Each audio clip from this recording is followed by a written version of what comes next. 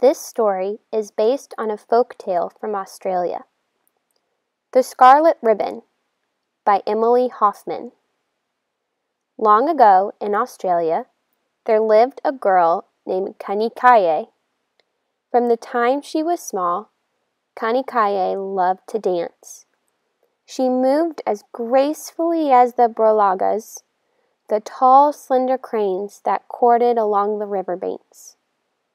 The people in the camp would often see Kanikaye dancing down by the water, for she wore a scarlet ribbon around her neck, and it floated as she moved.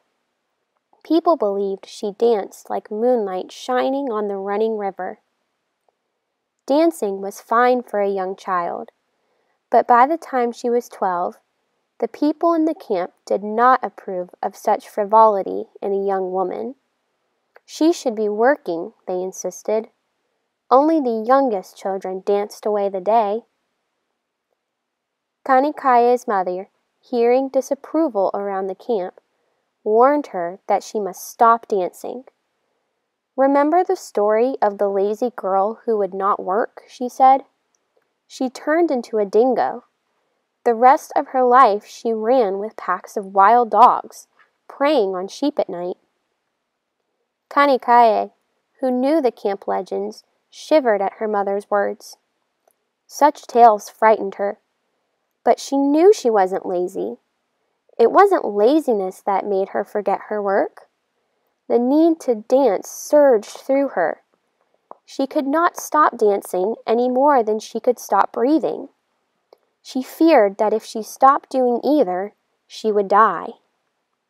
Flocks of silvery gray brolags stopped near Kanikaye's camp during their migration in the spring and fall of each year. Then, more than any other time, Kanikaye would forget her work, steal to the river, and watch the birds dance as the day darkened.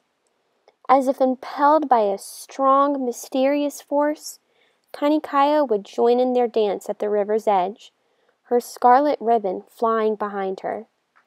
"If only I could dance with the cranes all of my life," thought Kanikaye as she trudged back to the camp. "Then I would be at peace." One spring evening, Kanikaye's mother found her daughter dancing near the river before she had finished gathering cabbage palms for their evening meal. "I can do nothing with you, Kanikaye," her mother shouted. "I have decided.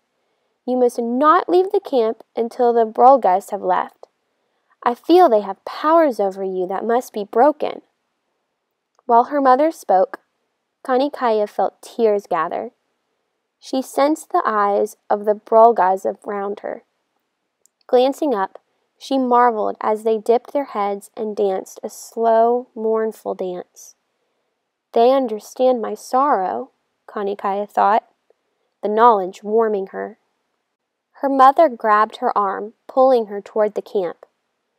Within Kanikaye's heart, something died as she left the river that evening. Plodding up the bank, she felt her life begin to ebb away. The next day, instead of going out to gather food, Kanikaye stayed in the camp.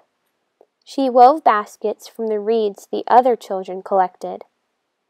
Day followed day in a mournful blur.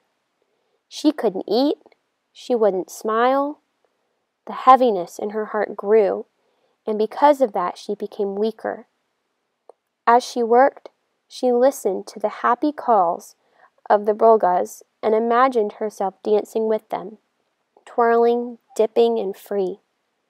At night, she danced with the birds in her dreams. "If only I could dance with them again," she'd think each morning upon waking. "Then I would find rest for my soul." Soon, the call of the brolagas became too strong for Kanikaye to deny. One morning before dawn, she heard them calling her.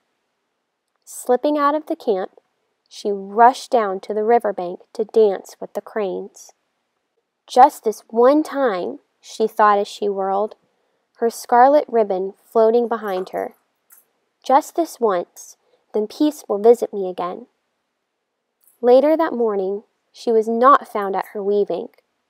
Her mother looked for her throughout the camp and, not finding her there, searched near the river. As Connie Kaya's mother neared the water, she found dozens of wild brolgas dancing and dipping to the sound of the wind in the trees. Fearful of their savage dance, she turned to go.